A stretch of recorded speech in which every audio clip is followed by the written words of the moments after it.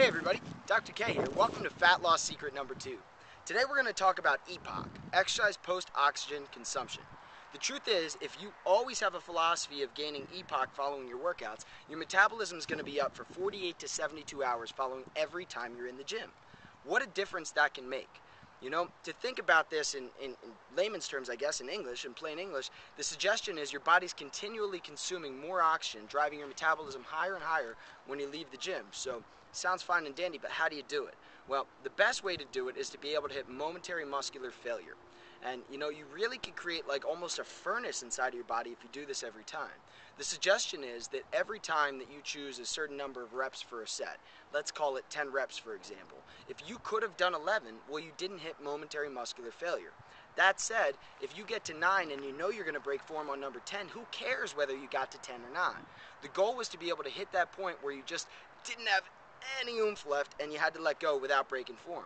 In doing so, you're always taking your body to a point of, well, let's call it a new level.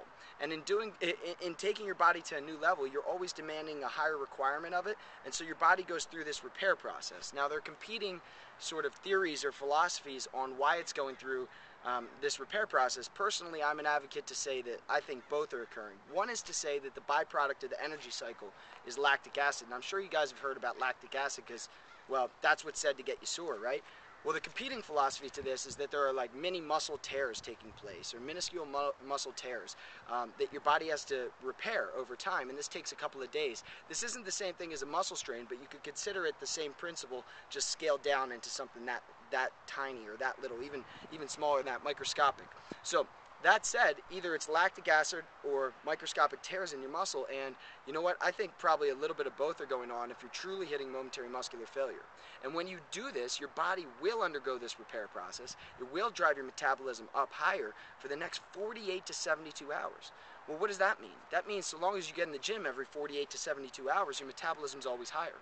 Over a period of time, what takes place is called habituation, where your body actually learns its new metabolism, uses it as its natural energy requirement, and ultimately your metabolism is higher, allowing you to eat more food, go out with friends, be able to party, enjoy your gym routine, get a ton out of it, and still get the fat loss results. In fact, get better fat loss results than you probably ever thought possible.